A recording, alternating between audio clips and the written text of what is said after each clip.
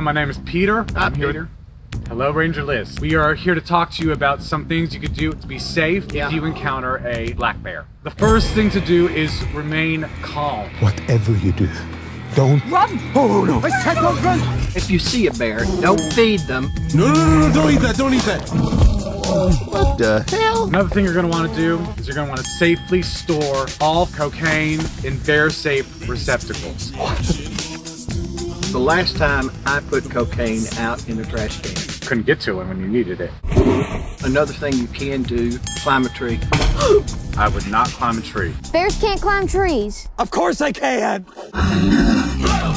Oh shit! Don't ever come down.